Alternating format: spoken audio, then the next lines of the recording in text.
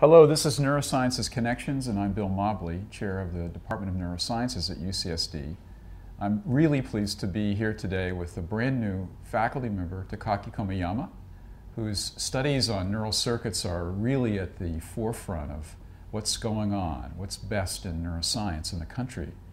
And so, Takaki, welcome to UCSD. You've been here for maybe just 2 or 3 months.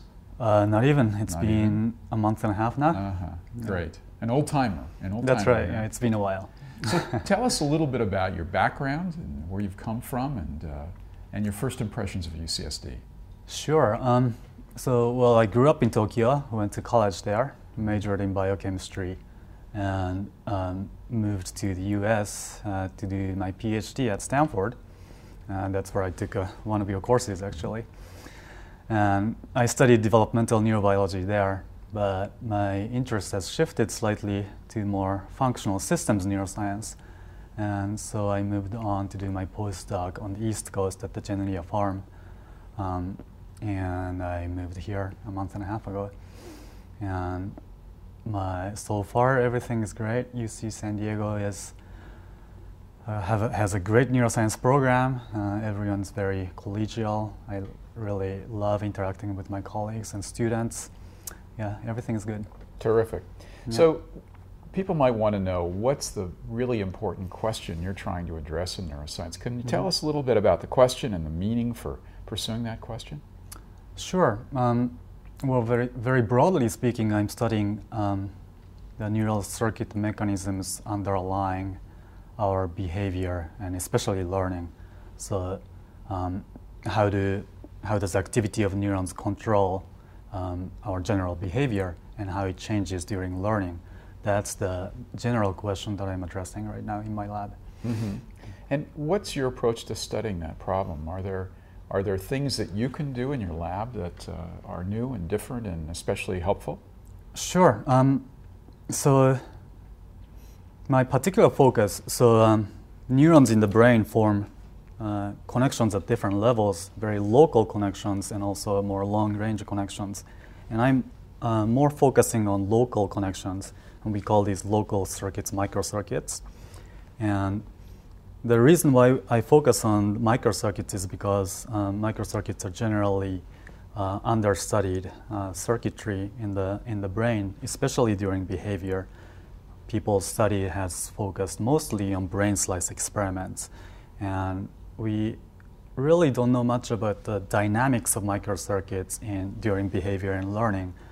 And my approach to do this is to use a relatively new imaging technique called 2-photon calcium imaging, which allows us to image the activity of a large number of neurons forming microcircuit simultaneously. So that's the technique that I'm bringing. Mm-hmm.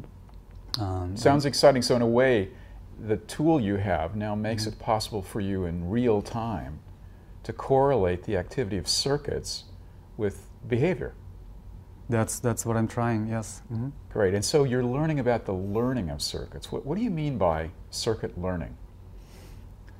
So right now I'm looking for circuit changes that correlate with learning. So I have, in my case, I worked with mice. So mice learn very simple tasks, associational tasks, and I'm imaging the brain at the same time. And I see certain types of changes, plasticity that occurs in the brain as the mouse learns a new task. And so that's what I mean by circuit learning. So the changes in the circuit that correlates with the animal's learning. It's very interesting.